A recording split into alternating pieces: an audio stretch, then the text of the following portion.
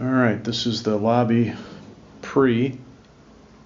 before, and you can see we have some water stains and ugly lantern.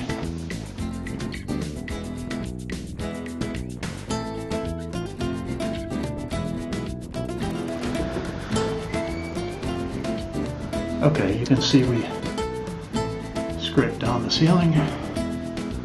So all we need to do is get it nice and flat.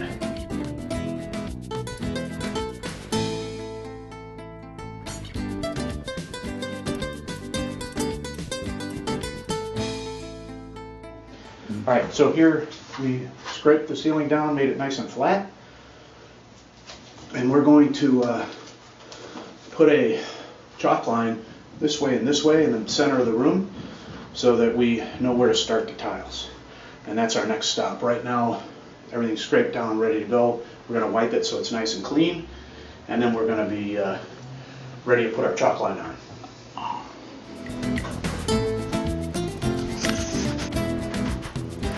So, as you can see here,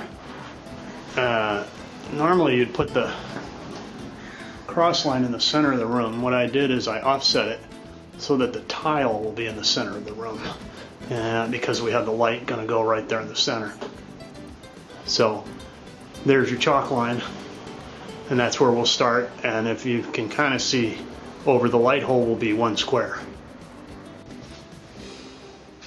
Alright, and you can see we put some glue around the edges and a little cross across the center. And this is what we're using right here. Power Grab by Loctite. And we'll get started and we'll show you what it looks like after a few go down.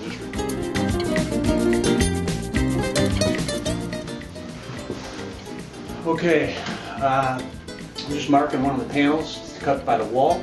You only need 20 inches, and it's pretty simple. You just take your T-square. You're going to mark off your 20. Get a little mark here, and then you're going to try to go along your edge here.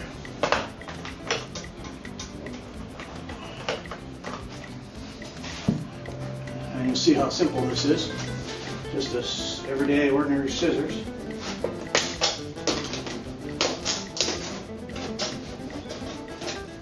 Cut the material.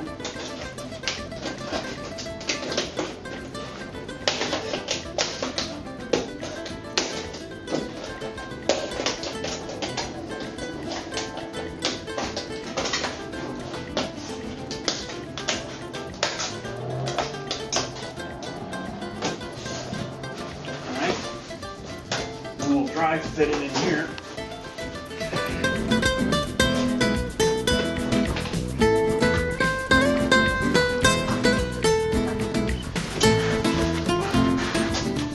See that looks nice like that. Then put some glue on it.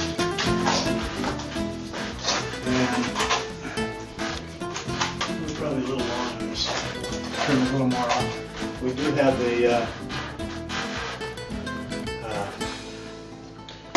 corner piece going in, a crown molding. Okay, we'll come back to you when we got more done. You can see we got about 5 panels up.